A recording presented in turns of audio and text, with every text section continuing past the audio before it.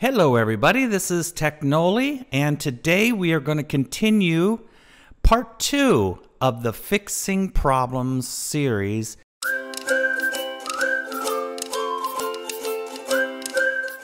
With Big Sur, Monterey, these newer OSs that are coming out, we have some things we have to just get around. So with this particular motherboard, if you remember, this is the MSI B460M Pro with Wi-Fi, okay? So with this particular motherboard, we had an issue with audio not working, and of course, a common issue is USB 3s not working with Big Sur and, of course, Monterey. So let's jump into why or how we can get the audio to work. So just go over to my website, or you can do a search for HACKINTOSH, but I've got it right here for you if you want to download it. Right here is HACKINTOSH, okay? I've already got it downloaded right here. We're going to need that, okay? So the first thing I want you to do is go ahead and open up OpenCore again, and we're going to use tools to mount the EFI. Now mine's already mounted, but you would click Mount and then put in your passcode for your system. And then you can open up the partition. Okay, so I double click on the EFI, double click on OC, and then right click and open with OpenCore Configurator. Okay, now I just want to jump down here to NVRAM and find our boot arguments. And right here, this ALCID equals 1. This is typically works for most motherboards to get audio to work, okay? But this one doesn't, and here's how you can find a different value or a different ID layout, okay? So open up HACKINTOSH and go right over here to Sound, and you'll come down here to where it says ALC Layout ID. Now it shows 1, and if I look at my outputs for audio, I do have my monitor, because my monitor has built-in speakers. So I do show this, and layout 1, of course, would get my HDMI to work, but my actual sound device, my sound card, basically, sound device on the motherboard is not working. So I click on this down arrow, and here's some different ID layouts to try. So I'll put in 66 to start with and see if that works. So I'll just go over here, change this to 66, hit enter, and then we will save. Okay, so let's reboot and let's see if we show the audio devices working, okay? Be right back.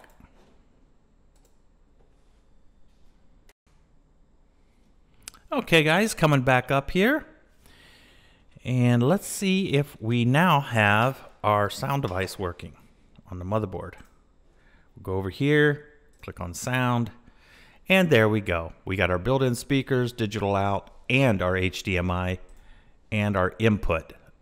So that's how we got the audio to work on this one. Pretty simple process. Now, USB 3s. Now this is a little different animal. Okay, I want you to go ahead and use HACKINTOSH on this too. We'll open this up and stretch this out a little bit, and I want to click on PCIe right here. And let me stretch this out so you can see what's going on. See the USB controller, serial bus controller on the motherboard, right? We'll come over here and look at the device number for it, okay? And it's A3AF. Okay, now, most of these motherboards cannot find this, or do not have this built into the software. This particular address is what I've been able to find.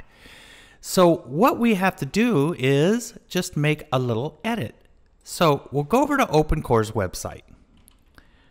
Go over here to OpenCore, and we'll go to the section that has gathering files. Okay, click on that. And then you can come right down here and click on USB to get you down there quicker. And what I want you to do is just grab this. It's a text file. Let's download it.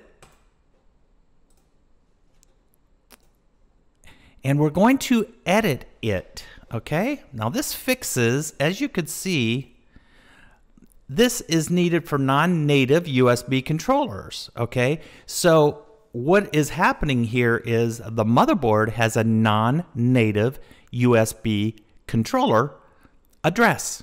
Okay, now it says common on these motherboards, but we're finding it to be common on others as well.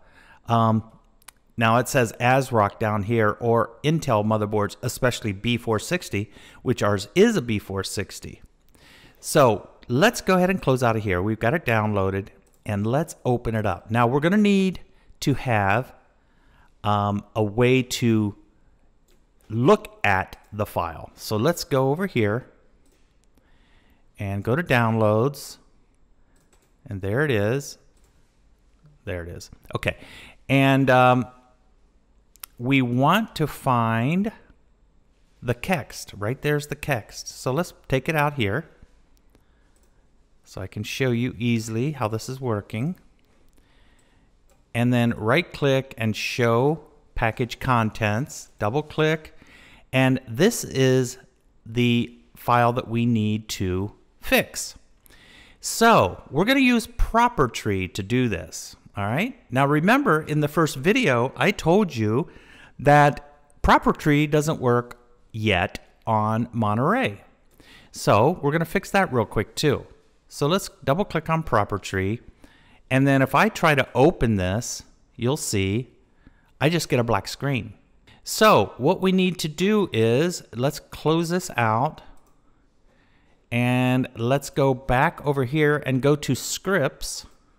Let's right click on build app select command and open, and then open, and it wants you to install Python. So we'll go ahead and install it. Agree. And as soon as this is done, I'll be back. Now after that downloads, I want you to go ahead and go over to the internet and type in Python. And we want a Python download. And just click on the main thing there and download Python 3.9. And then we're going to install it.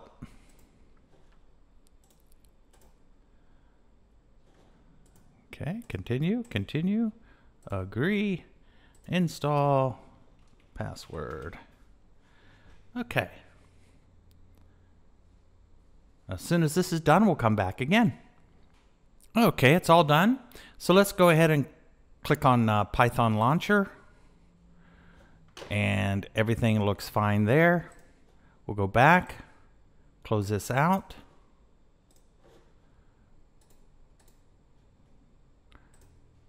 Keep it or move it to the trash, whichever you like.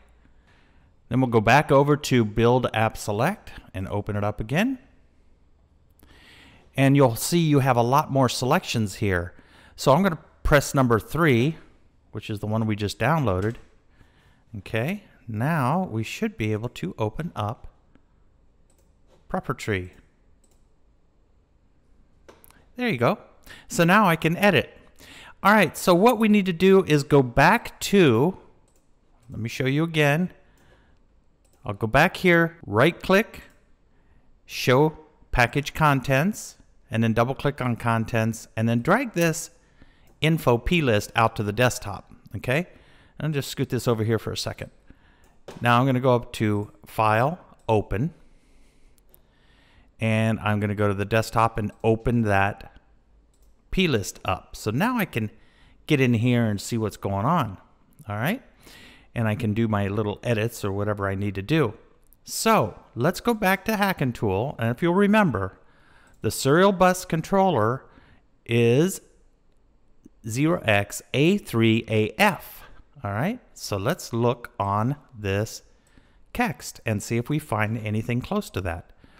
So you'll see different motherboard model versions here, but what we're looking for is this right here, 0x2A2AF, all right?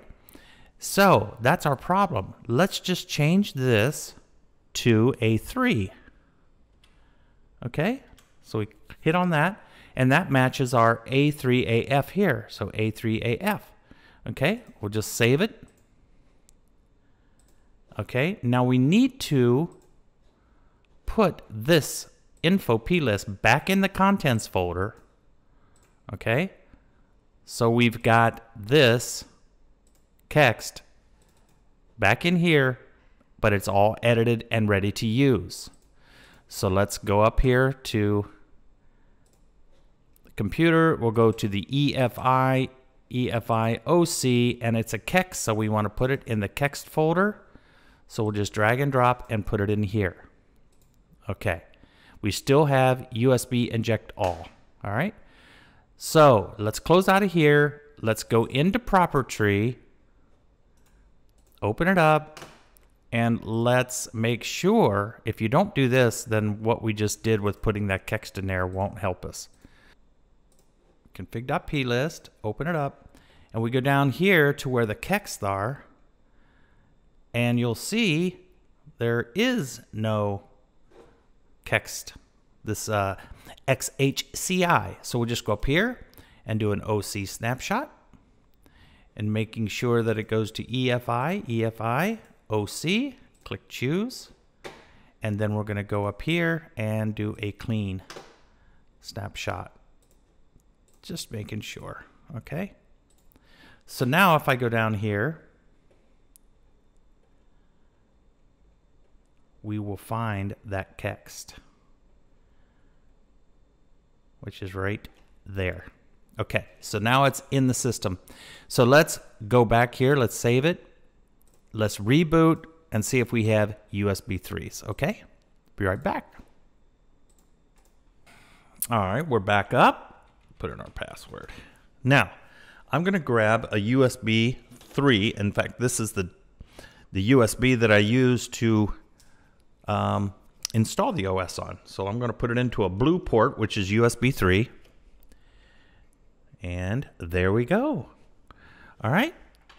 So now you could go ahead and do your USB port mapping, which we'll do in the next video.